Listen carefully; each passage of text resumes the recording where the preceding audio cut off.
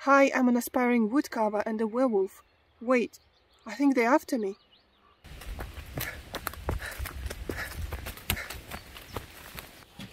That's better, they're not gonna find me here.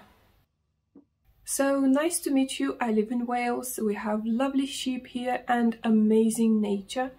And I wanted to show you what I do during the day, how I do my carvings, and of course have a chat in between. I'm going to start with carving something out of cherry wood. I was thinking of a rabbit or a hare. We'll see what we're gonna get. By the way, you might ask, why do I always wear gloves? Well, that's a secret. Anyway, this piece of cherry has been through a lot. This is where I tried to see how the ebonizing solution works on this wood, and it has some saw marks. But it would be a crime not to use it. Usually with this size of wood you can make a nice piece of jewelry, and this is what I usually carve, some pendants, jewelry and so on.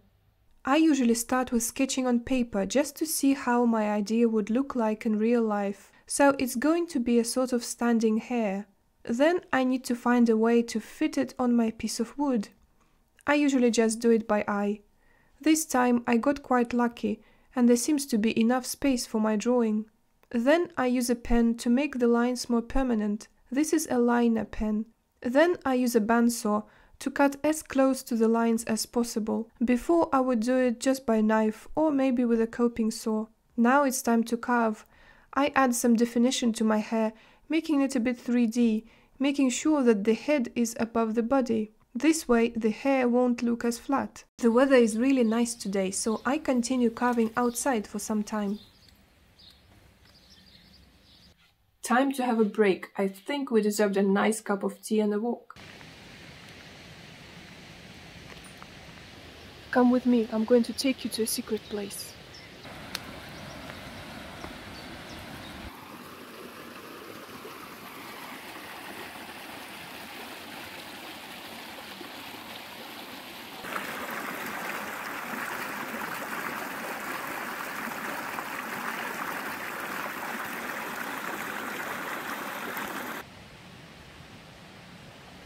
So, I've been thinking, when can you consider yourself a woodcarver? Is it when other people call you that? Is it when you make a living out of your wood carvings and you can actually pay your bills with it? Or is it when your work is in a gallery? Or maybe when you do something quite often? And I think it's the latter. It's when something becomes an integral part of your life, so without it you wouldn't be complete, like something would be missing. And what do you think? This is one of my first wood carvings. It looks kind of haunted. I think even when your skill is quite low, you can still express yourself in wood rather eloquently. It's such a great medium for that. Just a few touches of a knife and you have a character. Okay, while I'm outside, I'm going to do some sketching. I try to do it from time to time, to sketch from life, just everything that I see around me. You don't have to be amazing at it, it's just all about learning to see shapes and then to transfer them to a piece of paper. So I've taken my sketchbook with me and I also have a micron pen, and I'm going to sketch something, maybe that flower, maybe some other herbs.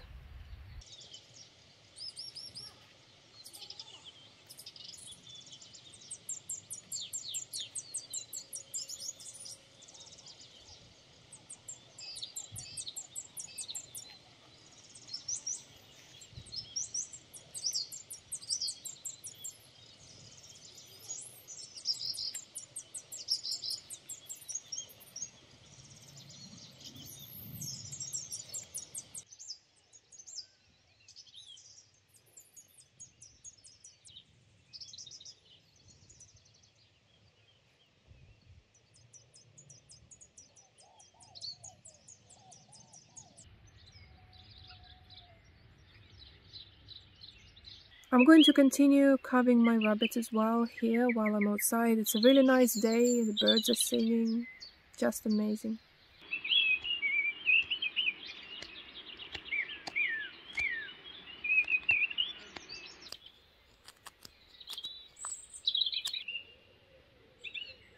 You know what's a real pain is when you buy a nice piece of wood, you really like it, you make something cool out of it, and you think to yourself, I need to get another one of those.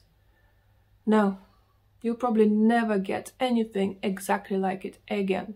Well, unless you buy it from the same person again and from the same tree. Like this piece of cherry, I love it. I made some of my most favorite things with it. Then I got another piece of cherry and it has completely different qualities. It's like you need to take every new wood blank on a date all over again to get to know them, to see what they're like, which is exciting and keeps you on your toes and makes you appreciate the fact that every tree is unique and different, and that even things like when the tree was cut also contribute to the final result.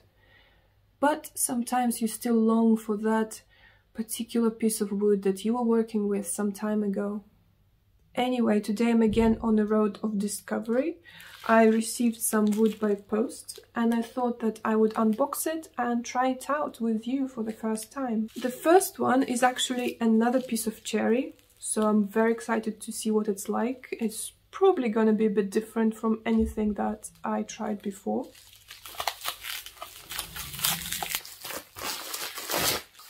Look at this beauty! And I was right, it's unlike anything I carved before, so this piece is going to have its own unique qualities. Okay, the next parcel, these are going to be some exotic wood blanks, which I'm very excited to see. Smells really nice. Okay, so this blank is Iroko. I think I bought it just because of the name. I don't know anything about it. And this one is Mirante. On a first glance, Mirante seems to be kind of soft. So it looks like it would be very easy to carve, but we'll see. Iroko is probably slightly harder and it even feels heavier. Yeah. So now I'm going to get out of my room and just try and see what they're like and just carve them a little bit. Iroko seems to be quite easy to carve and it leaves a very nice and smooth finish. Lovely wood. This is cherry. It carves well, especially if your knife is extra sharp.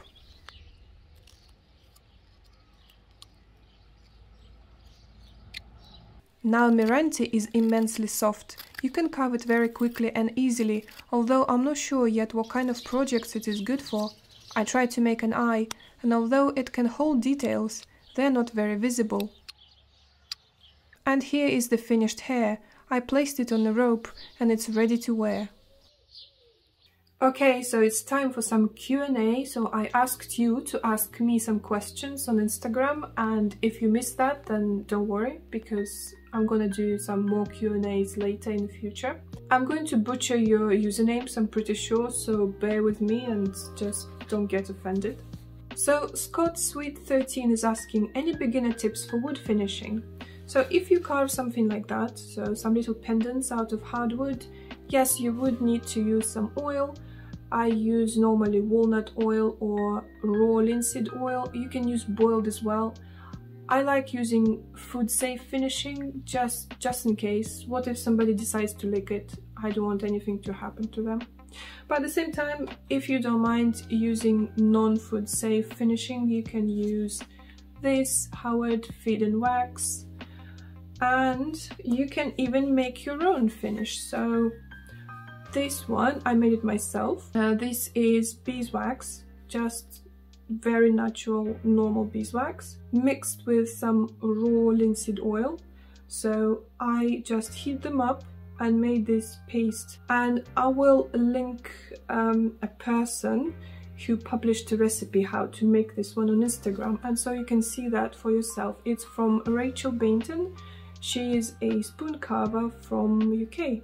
So both Hollett Matthew and Zach Foster 20 are asking what's my favorite thing to whittle or to carve, and so the answer is whatever I'm about to carve next. So something new is probably the answer, because I like even surprising myself. You never know what's gonna come out and whether anything is gonna come out at all. But having said that, I do have a favorite thing to whittle. It's like a comfort whittle. It's like when you want to just relax and calm down, then I take a piece of basswood and I carve these little guys. Next one, KMax7LI is asking, how many years do you craft now? So I would say about 3 to 4 years, and on and off. There were months when I wouldn't carve anything because I thought it was something not very serious and that instead I need to do some real adult things.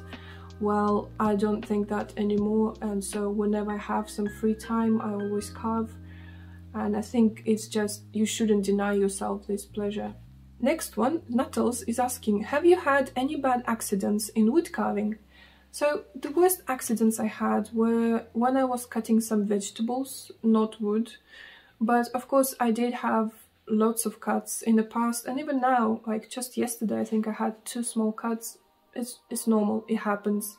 Nothing bad because I try to use like very controlled movements, so even if the knife slips, it's not gonna go deep, it's just gonna be a very surface cut. And of course your non-dominant hand is always gonna suffer because it's always easy just to slip and then go right in the palm. So I try to avoid that. As I said, I just try to control my movements. So another question from Le Felseuse is, do you actually live on a farm or are all those animals just close by? I don't live on a farm, I live in a house. But I do have some animals. I have a chinchilla, I have a very naughty dog called Artie, and I have 6 hens that live in my garden. But not very far from me I also have some neighbors, a lovely donkey and a few goats, and sometimes I visit them and I treat them with some carrots. Roshana Hakimi is asking, do you live in a village? Yes, I do live in a village in Wales, and there is practically nothing here, not even a single shop. But the nature is really nice and I can see some mountains also on the horizon, so I guess it's worth it. Whittled Wonders is asking, how did you get into whittling? So I always wanted to do something traditional, something that brings me back to my roots, something that maybe our ancestors did, because I'm sure that everyone's ancestor at some point would pick up a piece of wood and just try and carve it. So this is what I wanted to do, something traditional and raw and natural. And of course it's really nice to do something with your hands. I think it's just an amazing meditation as well. As to how it happened, it was literally just trial and error. I would take some wood, some construction wood, and of course it was really bad, and a very dull pen knife, and my first carvings were obviously didn't look like much. But then I simply kept going and I'm still going. LBEAZ 2020 is asking, what are your chickens' names?